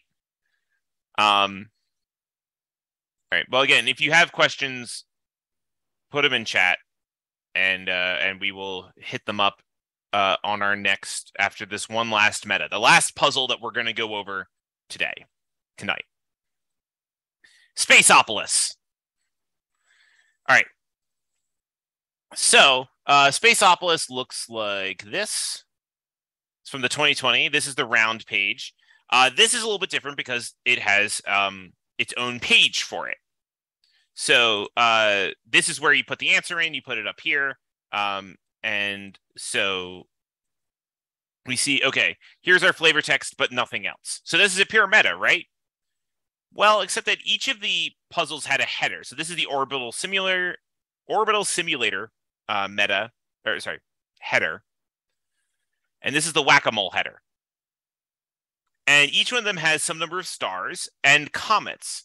And it's not unusual for each round to have its own art. It is unusual for each round, the art in each round in each puzzle in a round to vary.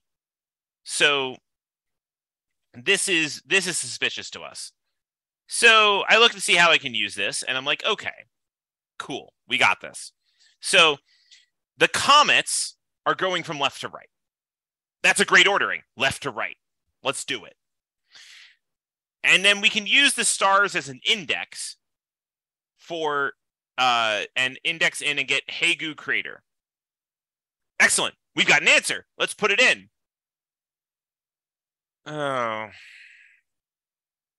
All right. So that didn't work. Okay. Well, all right. But Hagu Crater is clearly something. We don't get random craters named in puzzles that often. So let's Google what it is. And it's a lunar impact crater. And so, I mean, I would be a little suspicious if some random lunar impact crater showed up, but like this is the Spaceopolis meta, so like maybe it's something. And so you start reading it, start looking over. There's not like a lot of things about this crater. It's not a long Wikipedia page. But one thing that's interesting that you think about is like, oh, it's just, it's a random crater on the far side of the moon. Wait a second. Wait. Far side of the moon, like the dark side of the moon? Huh. Okay, hold on. So that's interesting. Let's think about it. All right. Well, so somebody looks up the Dark Side of the Moon album and goes, probably as a joke. Honestly, probably as someone suggesting this as a joke. But does it and realizes there's 10 tracks and we got 10 answers in this puzzle and are like, oh. And in fact, then when you start listening, you realize, oh, well, like tracheostomy could be a synonym for breathe, or partners in crime for us and them, greenbacks for money. And then people start realizing, oh, we can start lining up an answer with the Dark Side of the Moon track. And so you can put these in order. And then you can do something called reading down the diagonal. This was reading down the diagonal was a little bit more common in older puzzle hunts. It is not as common now, but it is still something worth knowing, that basically you take the first letter of the first word, the second letter of the second word, third letter of the third word, so on and so forth to spell prison break. In this case, it is also take the answer and index it by the track number, which turns out to be diagonalization. And this is where we say a little something about red herrings. So we go back to this. So if you get this, you have Hagu Crater. And one of the things you'll know is that the puzzle that solves the tracheostomy called Operation is first. You know that. So if you don't have tracheostomy, you know that there's a blank right here. And so it's possible that you go into your handy word finder, search along line, and try to figure out, okay, something Hagu Crater. It can't be that many things, right? And the number one thing that comes up is Daegu Crater on Venus. And so just like we think that Hagu Crater is correct because it's in space, you think Daegu Crater is correct as well. And then you spend a lot of time looking over the surface of Venus until somebody finally solves this puzzle. And this puzzle was really hard to solve because, it was not hard to solve. Nobody wanted to solve it because it was videos of surgical operations. It wasn't difficult to solve. Yeah, it was unpleasant to solve. Yes, exactly. I certainly could not solve that. I could not watch those videos. So we fell into the Hagu. Someone on our team finally solved it. We got Hagu Crater, and then we solved the meta. Afterwards, I was talking with some other hunters, and there were a lot of hunters who had this same issue. There were a lot of people complaining about Daegu Crater.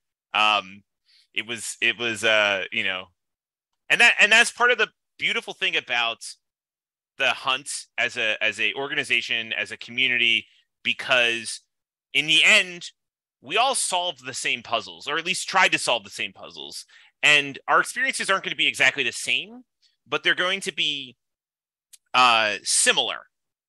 And so it's great talking with people about how you solve puzzles versus how other people solve puzzles, or commiserating over, really hard puzzles. Yeah.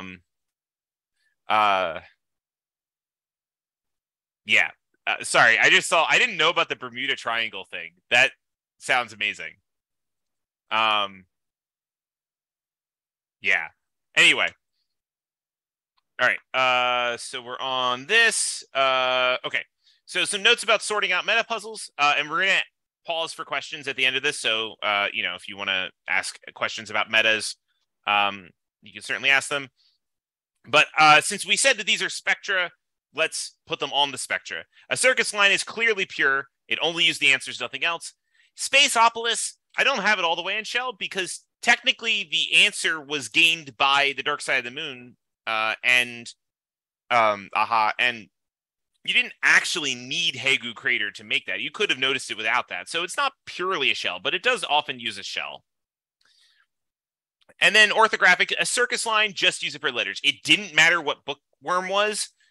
It was just an answer that had 3 O's in it. Like the Torchwood was absolutely a Doctor Who puzzle, right? It was a wonderful Doctor Who puzzle. I love solving it. But in the end, the fact that it was a Doctor Who term didn't mean anything. Spaceopolis, on the other hand, like you needed to index 2 letters out of every word, one for the Hegu Crater message and one for the Prison Break message. But other than that, what was really more important was how they related to Dark Side of the Moon. So again, it's not worth sorting out whether every meta is a pure or shell meta or whether every meta is an orthographic or semantic. But oftentimes it's worth thinking about this because it can help you focus on the meta, on solving the puzzle. So we're going to give a moment for questions while I once again consume more water.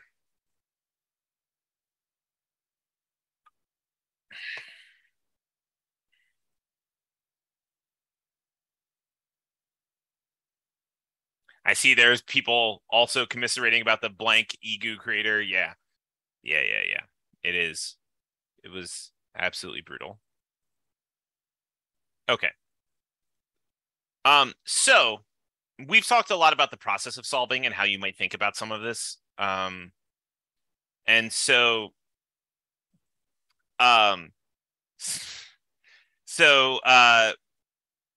let's be clear, a lot of this stuff is helpful because you have tools, right? There are some absolutely brilliant people out there who can do all sorts of word finding in their head. I can't. That's why I use tools. Basically, we could create a list of tools, but the MIT Mystery Hunt has already done it. And so you're better off just checking out that page. Just check out that page. So the number one tool that we use during the hunt all the time is word finders. If you're not familiar with this list, these 3 are the 3 to take a look at. One Look, Nutramatic, and Cat. One Look is great if you know the definition of a word. Nutramatic is great if you suspect it's a name. And Cat is incredibly powerful, but it has some weird syntax stuff that you have to pay attention to. If you are already familiar with regular expressions, you may want to use some of the ones further down because Nutramatic implements some of regular expressions, but not all of it. Whereas these will implement regular expressions. Nutramatic is probably the number 1 site I go to during the hunt, other than the Mystery Hunt site and Google Drives. Again, I'm not going to I could explain a bunch of this stuff, but you're better off just clicking it and playing around with it. So this section is all about, so there's crosswords and cryptics. Basically, you can get very far by Googling crossword clues and putting crossword clue after it. But these will also help you get farther. This crossword parser takes an image of a crossword and turns it into a grid. It is magic. It is absolutely magic. Just straight up wizardry. There are all sorts of ciphers. We didn't actually pick any puzzles with ciphers in them because I forgot to do that when I was picking puzzles. But a lot of ciphers get used. These are some common ones down here. Braille, Morse, binary, semaphore, pigpen, and ASCII should actually be on there as well. These are things that will decode those for you automatically. I need to spend more time with Monkey, actually, because that looks so useful, honestly. You can actually put in the semaphore as opposed to having to do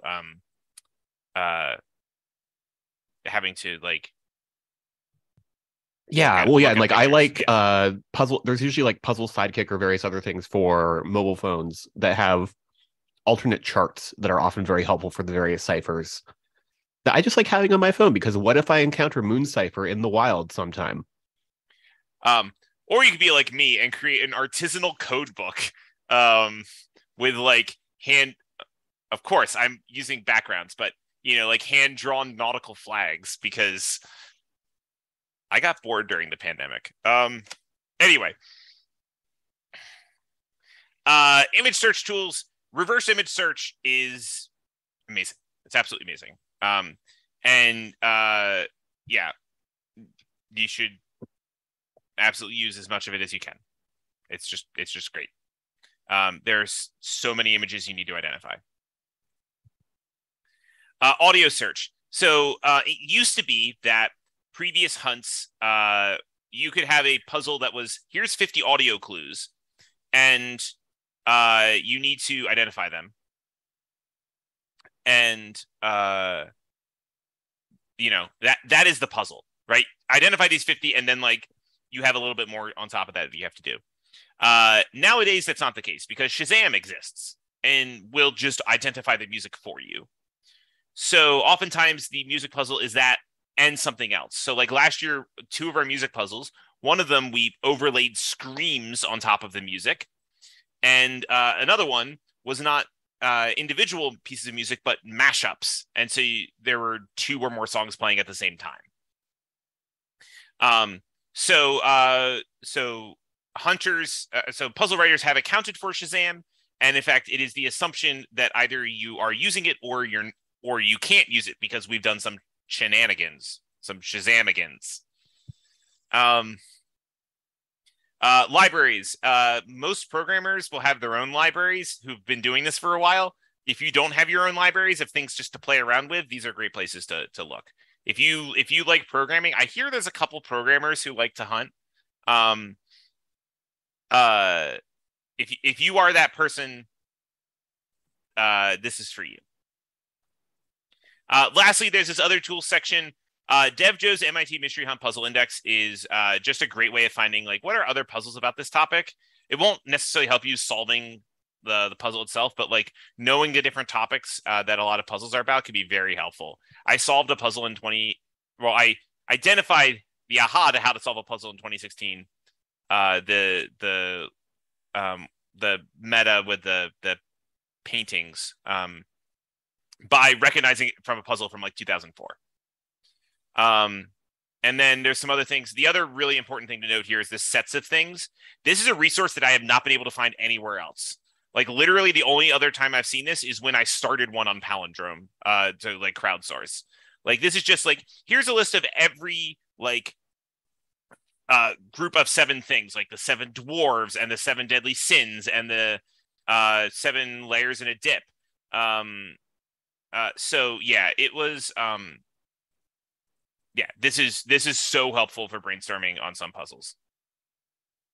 All right. And then Yeah, and then one other tool that I think is equally important during the hunt is just sort of keeping track of what's going on in a spreadsheet.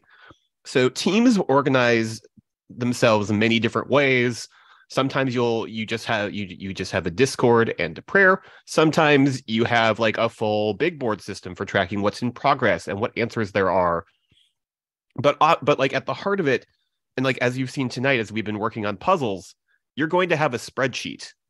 And that spreadsheet is going to get a lot of data. And one of the questions you're often asking is, how do I get an answer out of all of this data? And a big part of that in sort of helping your team and like I often think of it as helping your future self, because you're about to go into like a 36 to 48 hour period of not sleeping a ton and not having your brain at its full mental capacity, is remembering what have you already done, what has been done here, just sort of what kind of gift can I give to the rest of my team and to the future version of me who's coming back to this puzzle after 3 hours of assembling jigsaw pieces. So just again, we've said it already, but I'll say it again, is that there are rare occasions where you are working on a mystery hunt puzzle alone for 20 minutes and you get an answer, but most of the time these are written for a team. Sorry, I just saw the comments and got distracted. But you are working on a team. You're sort of working together on one of these puzzles for a couple of hours, and it's helpful to know what you are doing and to label your columns clearly as a result. Track somewhere in like a separate tab what's already been done, what have we tried, what have we looked at, so that it's easy to get back to the original state of a puzzle, to sort of knock out, so to make sure that you're not going back to some of these same areas that another person on your team may have already hit before. So again, clearly labeling spreadsheet columns, maintaining the original order that clues came in case it wasn't just alphabetical, and that was in fact crucial information. So let's see. Let's go ahead and hang out for a little bit and see if there are any other questions before we dive into sort of getting back on campus and being healthful and good to the puzzle community at Hunt. Oh yeah, there's some questions about like what puzzle this is. This is a puzzle from, I want to say 2020, and it has 2021. Yeah, 2021. It was like square dancing. That's why we were trying to keep track of all of that data. I believe it was like hex squares too in the end. Oh yeah, that was like Everybody Dance Now, I think. Yes, Everybody Dance Now.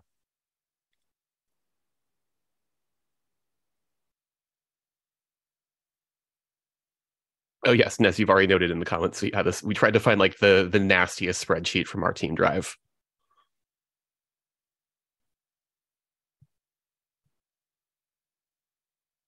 All right, I am not seeing. Oh, let's see. Is there a suggested tool for communal image manipulation? Generally using Jamboard these days, but it's not quite ideal. I feel like we generally have used Jamboard a lot as well, and it's unideal, but we've made it work. So I know from test solving, we've mixed between Jamboard and Google Drawings. So the two advantages of Google Drawings is that you can first of all just open a drawing in the middle of a spreadsheet, which can be helpful if it's not just like one picture, if you're doing like some shenanigans.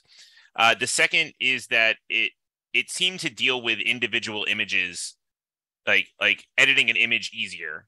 I remember a bunch of people were test solving the puzzle, and I was watching because I was one of the authors. But there was the puzzle. This is now a puzzle, involves a jigsaw with oddly shaped pieces, and people learned how to do unusual crops in Google Drawings that way. And it was a sight watching them painstakingly crop every single one of them. There's people putting good suggestions in here. Miro, I'm finding out more and more about Miro every day. I wrote a puzzle like a week ago, and I made the grid in Miro, and I was shocked that worked. Yeah, and then I'm also seeing a suggestion for that backseating PaintNet. So yeah, like there are other solutions available, but I'm not seeing any other questions. So let's go ahead and move on to the next section, health and community. So this is the first year we're going to be back on campus. That's very exciting. But like it also felt really important since we are going to be back on campus. We are back together in some sense to talk about how to solve in making sure that you're solving in a healthy way and what that could potentially mean. And I just sort of thought about it in the sense of a few different groups. So taking care of yourself, taking care of your team, taking care of MIT's campus, and taking care of the larger puzzling community. So let's start out with just sort of taking care of yourself. And please look at this beautiful picture of your hosts in 2013, asleep at the wheel. Oh man, those were the days. Anyways, that was just like a whole time. And I'm pretty sure that I literally like went home and slept on Friday and then came back on Saturday and did not leave campus until the end of Hunt. And that's not super healthy. I was not following 4-3-2-1. And that's probably why I had a bad time at that Hunt, amongst many reasons. But so talking about 4-3-2-1, this is something Jen came up with, and I immediately co-opted for this because I think it's beautiful. but you should be attempting to get 4 hours of sleep every day because your body will still be mad at you because you're not sleeping, but it will be less mad. And less mad is a great base state to start from. You want to try and get 3 meals because real food will again make your brain happier. And again, we appease the brain. If the brain's fine, we're good to go. We can solve puzzles. And then 2 sets of clothes. We've sort of jokingly talked about things being timey-wimey. And like it is amazing how much just like putting on a different t-shirt for the day just like helps your brain switch over into it's Saturday now. I am awake on Saturday and I'm cool. I'm cool with that. And then one shower. Please shower. Like just hygiene is huge. Like we are still in a winter of COVID and RSV and the flu and all of the other fun respiratory things. And like regularly showering will just help with that. But also like I find that it helps with the going to sleep portion of things. And again, like we want zero COVID. We want zero COVID because we are back on campus and COVID is still a thing. So 4, 3, 2, 1, 0. Let's count down to a great hunt. Next slide. Let's talk about taking care of your teammates. I'm going to sound like a broken record during this part of the presentation because I do not want there to be a COVID outbreak as a result of hunt. I know that like in particular classrooms tend to be fairly close quarters, and just MIT's classrooms in particular do not have ventilation like windows that can be easily opened and closed to help with airflow. I assume that there have been campus improvements to help with that, just in the way that we have all done various things to help with ventilation in the time of COVID. But I highly I know that it has been recommended that we mask while on campus. I am certainly advising my team that for anybody on campus, we will be masking. I encourage you to do the same. I encourage you to potentially get a set of those little nasal swab tests and tests before you come onto campus, just to make sure that you are keeping your teammates healthy and clean from COVID as well. And and then just sort of talking about again, we're going to be back on campus. We're going to be back in the room with everybody, and we are a bunch of puzzle nerds who are in our element this weekend, who are very excited about that element this weekend. And people are going to be super, super excited. And I guess it's when I think about Hunt, I know that we have a bunch of people in the room and we are all throwing ideas at one another. And it can, puzzle hunting is not a contact sport. It should not be a contact sport. So be nice to your teammates. Everybody in that classroom is sleeping less. And as a result, you are less alert to various emotional triggers. So I would lead into being a little bit more direct with people and not getting, and sort of in reflection of that, also not getting offended if somebody is direct with you, asking you to maybe step back on something, because I would assume that they are doing it because they care about you and they do not want to become heated. In general, assume tired over malicious if you are in doubt, but also a big corollary is that doesn't mean that you get to be an asshole. Anything else that you would like to add on this, Jen? Sorry, I had already moved to the next slide. Yeah. I don't know. I always. Oh, go ahead. Yeah. I will. I will be coming out with a lot more details about this. But I will also say that so issues that happen when groups of people get together still happen during Hunt. I will say that as a person who is a trans woman who goes to a lot of nerdy things, Mystery Hunt has often been better in terms of, for instance, trans exception and inclusion, and gender overall. Mystery Hunt is very much the hobby that I have that has the most women in it, or at least the highest percentage of women. But that doesn't mean that there's not still issues when it's a room full of people with all genders suggesting things. I have purposely, I had to train myself to start doing that even before I transitioned to like actually stop speaking over people and whatnot. So, you know, just because we tend to be generally cool and accepting doesn't mean that those hidden biases don't come up. That is a great point. Thank you for speaking to that. Cool. Let's talk about taking care of the larger MIT community.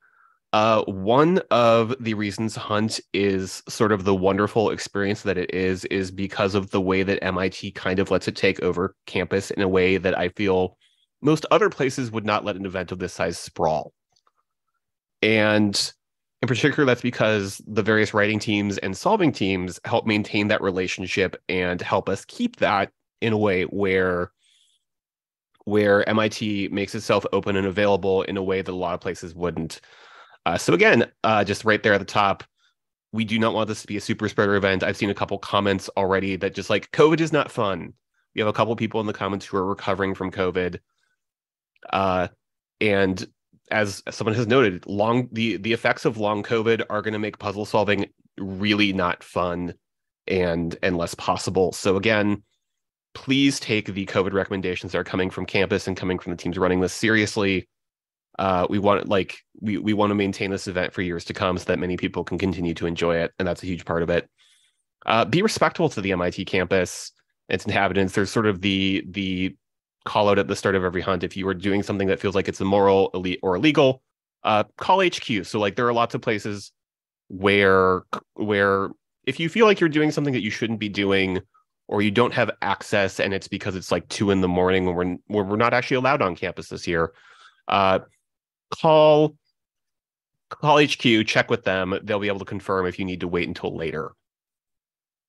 And then just one other bullet point here is we tend to get really caught up in Hunt itself, and it's cool to like walk off of campus and be walking towards your hotel room and still be sort of like doing all the mental processing for a puzzle in the back of your brain. But keep your eyes up and alert and be aware of what's happening in the real world as well as you do that. Cool. So let's talk about the larger puzzle hunting community. I have not put a COVID thing on this one, but we've already talked about that. We don't want the larger puzzle hunting community to get COVID, so we're not going to do that. Great. But also, this is a great time to talk about online spoilers. Jen, I don't know about you, but I am so glad that we decided to write a puzzle that really required Twitter to not be a complete tire fire for this year's hunt. Because oh boy, it's like you really should not post like is like don't post hunt specific details on social media while hunt is running, even if something is super cool. Just like don't spoil things online for people, especially because like we said last year during the intro tour hunt, like don't give away that after round 1 everybody gets to hug Zappy. Oh man, and it appeared in the chat. Love it. Love it. Okay. But yeah, like also don't be a jerk to other solvers in person or online. We're going to be engaging in a lot of online spaces just because Hunt is now kind of a hybrid thing. So just again, be respectful to others. And also don't break the website. Breaking the website is not the answer to a puzzle, whether in person or online. And yeah, just again, just like try to be the best version of yourself online, just in general. Let's see, anything else on this one, or like the last couple of slides, Jen, while we wait to see if there are any other comments about things. And yeah, as Foggy has correctly pointed out, if you have an epiphany on a puzzle while in the bathroom, do take the time to pull up your pants before running back to HQ. It's true, unless they want you to break the website. They have in Shy can tell you all about getting hunters to hack the website. Yeah, I mean, just it's basically, the better and better you can be as a person during the hunt, the more and more fun that you're going to have. because you're going to be a person that people want to hunt with and that people want to be around. And it doesn't mean you're going to be perfect. Certainly, I'm not, and Oh yeah, like certainly I've roommates are. definitely had bad moments during hunt where Yeah. I've tried to reflect and do better. But uh, yeah, it's yeah, just be a, be the But yeah, best like version of yourself. we're gonna be back in person. I'm just trying to think if there's anything else that feels unique to being in person versus remote. I think particularly with not spoiling things, there's gonna be times where you are walking around campus and you're gonna see people from other teams. So maybe try to like lower your voice to an inside voice as you're walking past because like you don't want to give bits and pieces to other people inadvertently. You want to try and be private about that sort of thing. So yeah, if people have any other questions, you can feel free to put them in the chat. But we're gonna end soon. Oh yeah, and Uh, then just to call out, so this is the first of two sessions we'll be doing. This is the online one. Oh, okay. Oh, and we just got a question. So before I dive into that, my team has never done an MIT hunt. Could you talk to the logistics of where the teams work? Are there dedicated workrooms, open areas, something else? Sure. So typically, when a team registers for the hunt on the website, there is a you can request classroom space on campus. So at some point between now and Mystery Hunt, probably sooner rather than later, although I don't know what's going on behind the scenes with Teammate. Uh, teams will receive teams that have requested space on campus will receive info on what that space is. Uh, Oftentimes teams could be meeting in their dorm floor. Teams could be meeting in some sort of shared space. yeah. So So the registration site it says that you have to register by December 31st, and that is how you also request a space. yes. Yeah, so like that is in terms of that is generally where things are happening. The puzzles themselves are happening online, and more details on where online will be happening as part of the opening of Hunt. Let's see. And then how to get your offline teammates to notice your online things might be useful considering a few time zones over.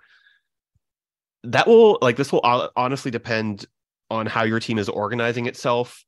For many years we use Slack to organize things. Now we've swapped over to Discord. Other teams have completely homegrown solutions for that sort of thing.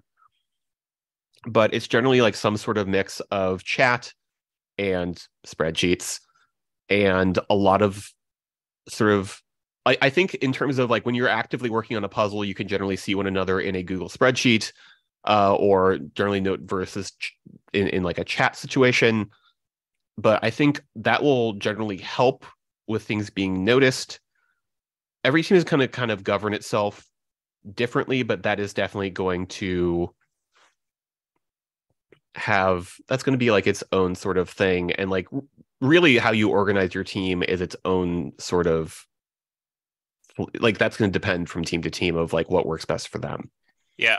So what's also interesting is that we're kind of going into a different era of hunt again. So like in 2021, we all figured out how to hunt completely virtually, and then 2022, everyone reused the same setups, and now we're going to get to the point where there is going to, for many teams, there's going to be a contingent on campus, but there are going to be plenty of people who have completely valid reasons to not be on campus, whether it's not feasible for them in the first place, pandemic or no pandemic, or um, there could be other things like you are have a immunodeficient virus and you have much more stricter things to make sure you don't get COVID, right? And that's totally valid and a totally legitimate reason not to show up. So and to be remote. So the teams are going to have to be in person, but account for a higher percentage of remote than they normally would. And so that's going to be just a different, interesting organizational challenge. Yeah, and I'm just going to say, as the captain of Palindrome, we are taking a more remote first approach this year, and we have more people who are going to be off campus, at least per the data I last saw, where that's going to be one of the things that we're figuring out at the same time as everybody else is how do we best balance this for everybody when we're no longer in the same physical space. Ironically, actually, last year we were the only team on campus, and we learned a little bit about that because we had the in person contingent on MIT, and then everyone else remote. Yeah. So June mentioned a separate presentation, so people mentioning they'd be very interested in it. Honestly, it would be a fascinating presentation. It wouldn't be best done by the two of us, I think, because the two of us until this coming year have only hunted on Palindrome. Like I am joining a new team for the first time. So we've only really seen how palindromes organize themselves, and like it would be better done by a forum of people from different teams who've experienced lots of different hunts to talk about them. I mean, not that we haven't experienced lots of different hunts. We've experienced tons of them, but only But through the yeah, lens of is like palindrome. and again, like I think that there are very different ways you can organize a team, and what works best for palindrome is not necessarily going to be everybody's best approach. And as June has just noted in the chat, it does very much depend on sort of like where is your team located, what is your team size, how is your team distributed, that sort of thing. I see a question in the chat of is Palindrome going to win and write Mystery Hunt 2024? We are not going to win. Oh, wait. Oh, 2024. Oh, yeah. No, we're not going to win next year's hunt. Absolutely not. The second I get a call from HQ, I'm unplugging everybody's internet. Basically, if I stayed on Palindrome, there were threats to tie me to a chair, which is one of the reasons, among many, which I have decided to hunt with a different team this year. You are welcome back at any time. We are Yep. just going to tie you to the chair. Yeah, there was no implication, Glenn, that we were doing a presentation on that. Just saying, like, there's a reason why we're not talking about it, the two of us. Yeah, so speaking about presentations we are doing. Yes, excellent segue. I love a segue. Let's see. So this is the online version of this presentation. It is, assuming we have set the YouTube up correctly, going to be available for rewatching later. But we are also going to be doing an in-person version of this presentation. It will be a different version of this presentation.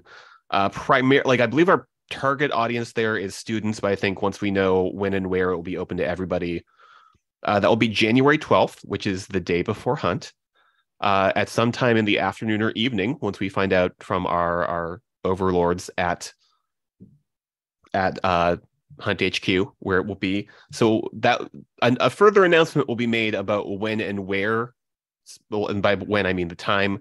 But January 12th, we will be giving a more interactive version of this presentation. I said earlier in the chat as questions were coming in that this specific iteration of the presentation is not a puzzle, but there will be puzzles at that one. Yes, in particular, so it will be a useful presentation even if you've seen this, because the idea is that we have written a set of puzzles that is designed to teach you how to solve puzzles while you are solving puzzles. It's a little bit more experimental version than what we're doing here, but it's based on some of the stuff that I've done with students. So it's going to be a bunch of fun. Yeah, and maybe we will see some of you there. If not, I hope that you have a safe and pleasant Hunt 2023. And one last thing, I have a document of resources, which the people who asked about slides, we're going to add the link to that in a little bit. But otherwise, there's some other very fascinating resources at that site that I have just posted in the chat. And of course, the delay means I screwed up the timing, but it's okay. 20 seconds from now, everybody's going to get it. Yeah. And 20 seconds from now, they're going to be like, why are you saying that, Ben? All right. Okay, cool. Well, on that fun note of acknowledging the presence of time, it's been a couple hours. I hope you enjoyed this. I hope you learned from it. Yeah, this has been a ton of fun. And if you have questions, feel free to put it in the comments. We'll probably still be checking them. At least I will, because I'm obsessed. Yeah. Put it in like the comments of this video once it becomes a video, and we will do our best. Have a good night, everyone. And that stops the stream. Okay, cool.